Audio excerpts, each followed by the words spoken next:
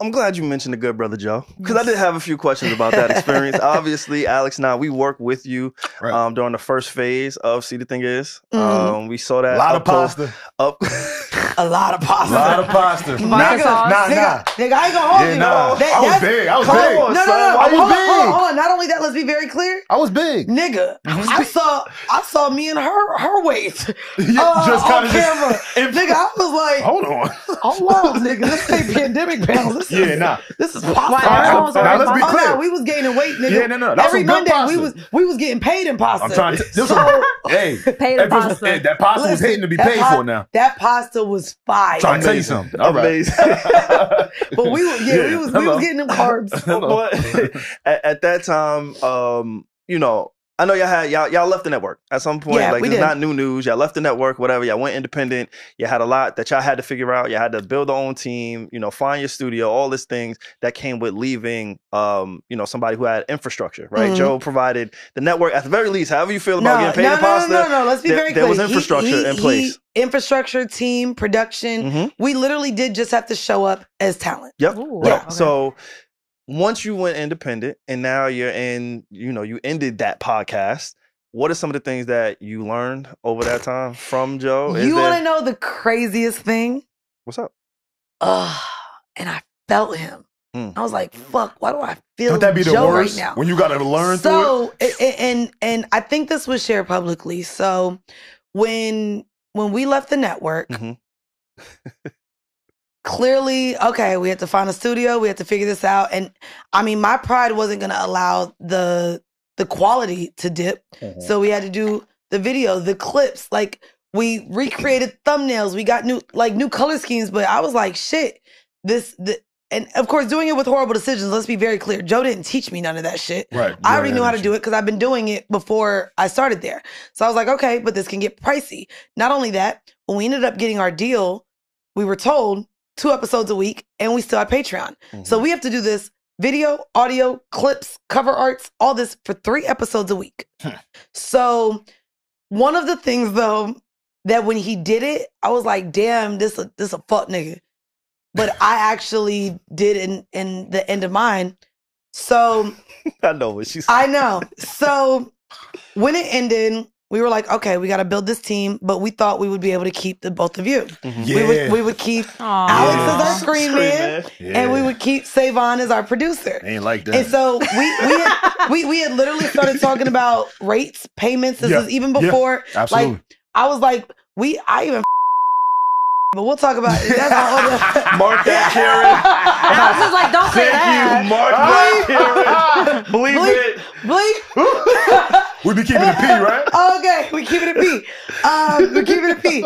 Anyways, wanted to bring you guys on to help us grow. Yeah. And Joe was like, yeah. Once he found out y'all niggas was still working with us, he was like, yeah, so y'all either work with See the Thing Is or the JVP, but it's not both. Oh my God, it's like the kids in a divorce. Yeah. No, literally. Aww.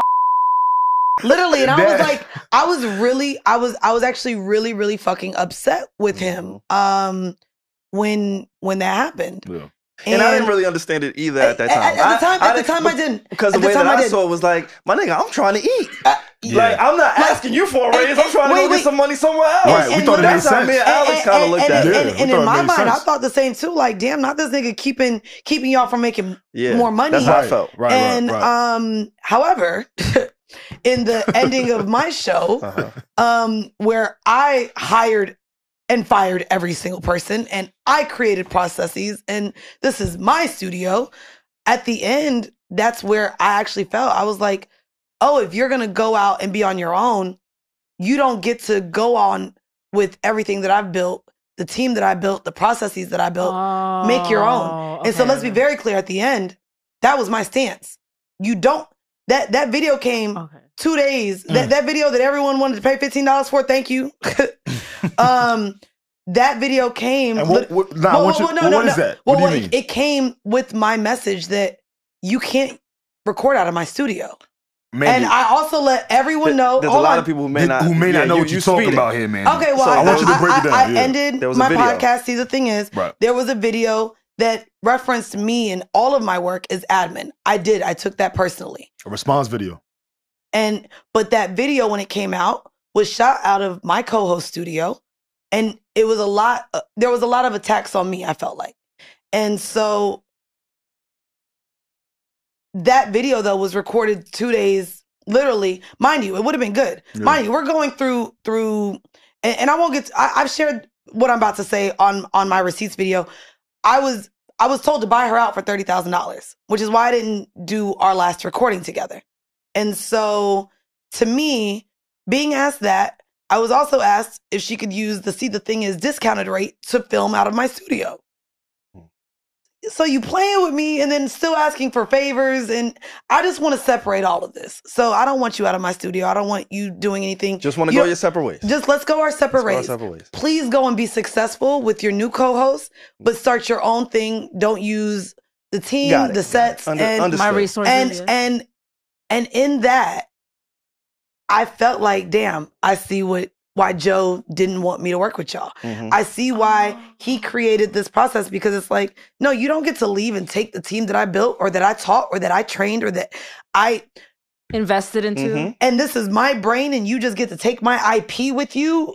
You know what I mean? You get the infrastructure. And you get the infrastructure and the consistency. People who know what they're doing. But based off of all of my hard work. Yeah. And so I understood why Joe didn't want us to have you guys. Y'all were very valuable for the JBN. Right. And you helped build all of that from for a long time. Yeah. And so to me, I think that was the most clarity that I think I learned from the whole process, and even from Joe.